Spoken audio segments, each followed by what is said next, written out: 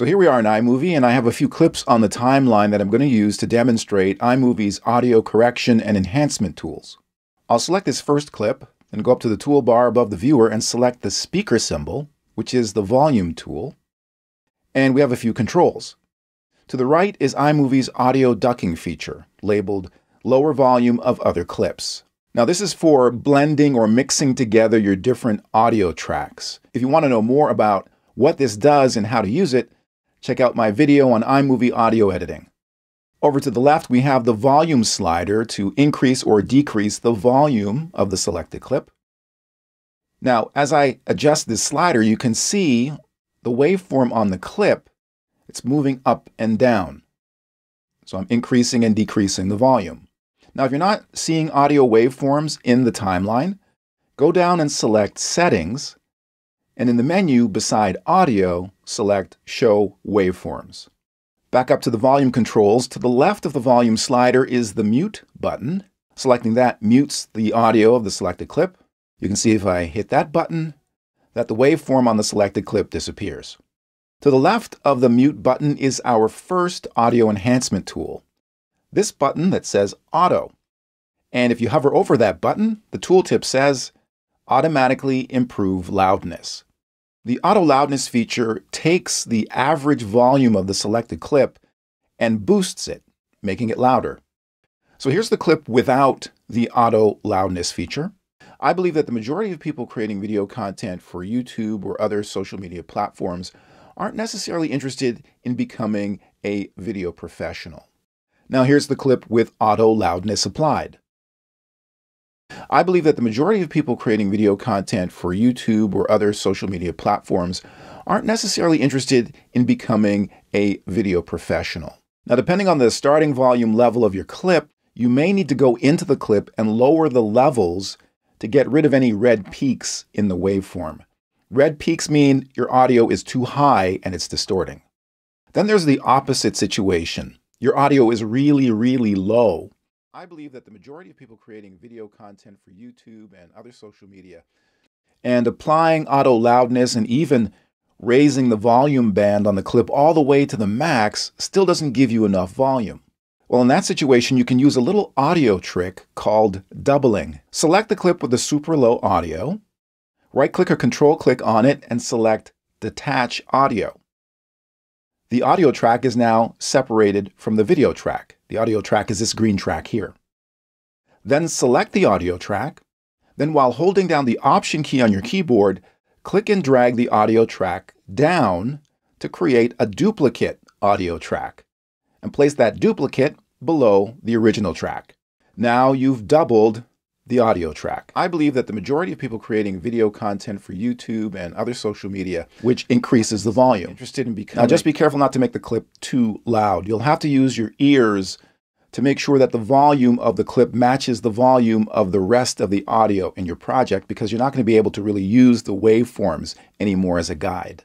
All right, let's look at the other audio enhancement tools here in iMovie. I'll select my next clip.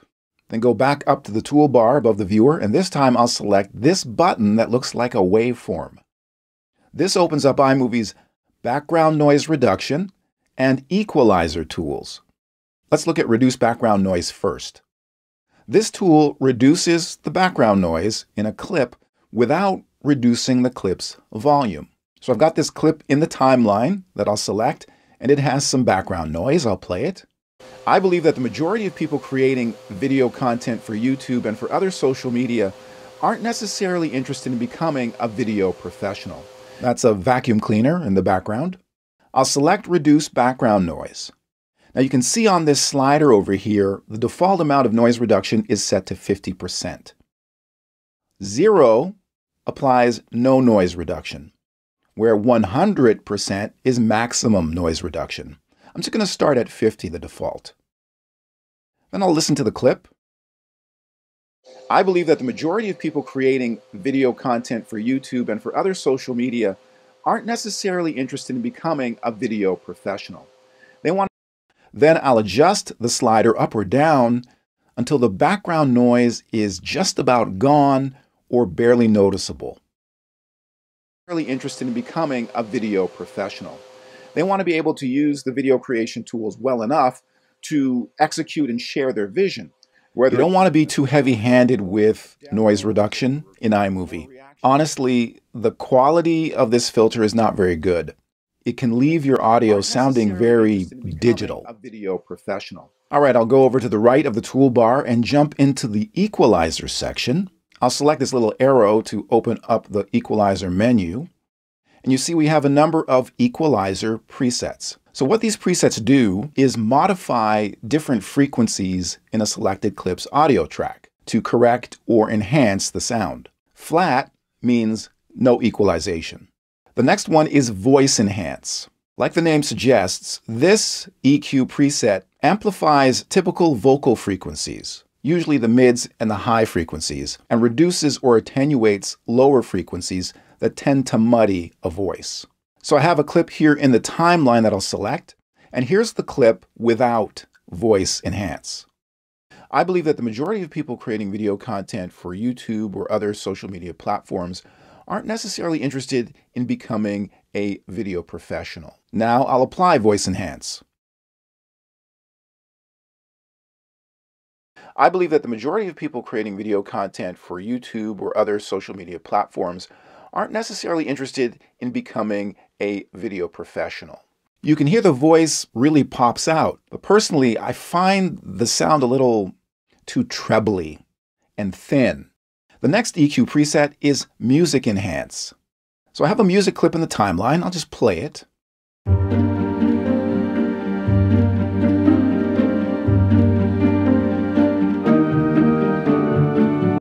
And now I'll apply the music enhance equalizer preset.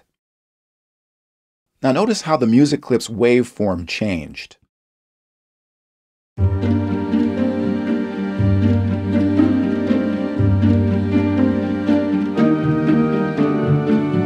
So from what I can tell, music enhance takes the loudest sounds in the music track and lowers them a little bit, then takes the quietest sounds and boosts them, reducing what's called the dynamic range of the track. So essentially you can hear more of the instruments. It's a type of compression, which actually makes music enhance a great EQ for voices. Here's that voice clip again with flat EQ. I believe that the majority of people creating video content for YouTube or other social media platforms aren't necessarily interested in becoming a video professional. Now here it is with music enhance applied. I'm just going to bring down the volume a bit. I believe that the majority of people creating video content for YouTube or other social media platforms aren't necessarily interested in becoming a video professional. Kind of sounds like a radio voice, doesn't it?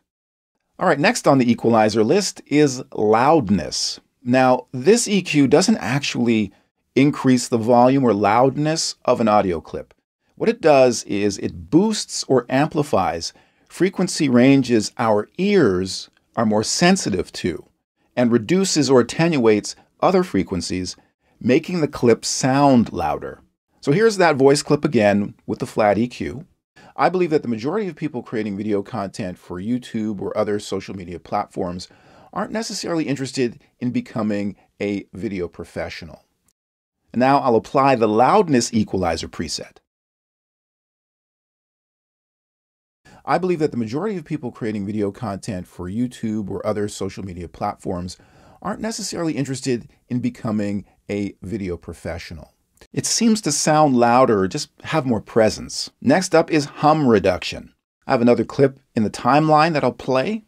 I believe that the majority of people creating video content for YouTube and any other social media platform aren't necessarily interested in becoming a video professional. And you can hear that hum, that background hum throughout the track. That's an electrical hum. It can be caused by poor wiring, a bad connection, or a faulty electrical supply. The hum reduction preset tries to target those humming frequencies and get rid of them. So here's the clip with the hum. I believe that the majority of people creating video content for YouTube and any other social media platform aren't necessarily interested in becoming a video professional. And now here's the clip with hum reduction applied. I believe that the majority of people creating video content for YouTube and any other social media platform aren't necessarily interested in becoming a video professional. Now, these next 4 equalization presets are fairly self-explanatory. Bass boost amplifies lower frequencies to add body to thin-sounding voices or other sounds. So here's a thin-sounding clip without any EQ, with flat EQ. I believe that the majority of people creating video content for YouTube and any other social media platform aren't necessarily interested in becoming a video professional. Now here it is with bass boost applied. I believe that the majority of people creating video content for YouTube and any other social media platform aren't necessarily interested in becoming a video professional. Now bass reduce does the opposite. It reduces or attenuates lower frequencies, which can actually add clarity to lower, boomy sounding voices or other sounds. So here's a clip with a lot of low end or bass in it. I believe that the majority of people creating video content for YouTube and any other social media platform aren't necessarily interested in becoming a video professional. Sounds really boomy. Now here's that same clip with bass reduce applied. I believe that the majority of people creating video content for YouTube and any other social media platform aren't necessarily interested in becoming a video professional. Bass reduce can also be helpful if you have low frequency rumbling in the background, like an air conditioner or a furnace. Treble boost amplifies the upper, mid-range, and higher frequencies, which can add clarity and some sparkle to a voice. So here's that clip with a lot of bass in it, with flat EQ. I believe that the majority of people creating video content for YouTube and any other social media platform aren't necessarily interested in becoming a video professional. Now here it is with the treble boost equalizer preset. I believe that the majority of people creating video content for YouTube and any other social media platform aren't necessarily interested in becoming a video professional. And finally, we have treble reduce, which reduces or attenuates the upper mid-range and higher frequencies. This equalizer preset is good for voices or other sounds with a lot of high-frequency sibilants, that hissing sound, particularly on the S's when somebody speaks. So here's a clip with a lot of high-frequency sibilants in it. I believe that the majority of people creating video content for YouTube and any other social media platform aren't necessarily interested in becoming a video professional.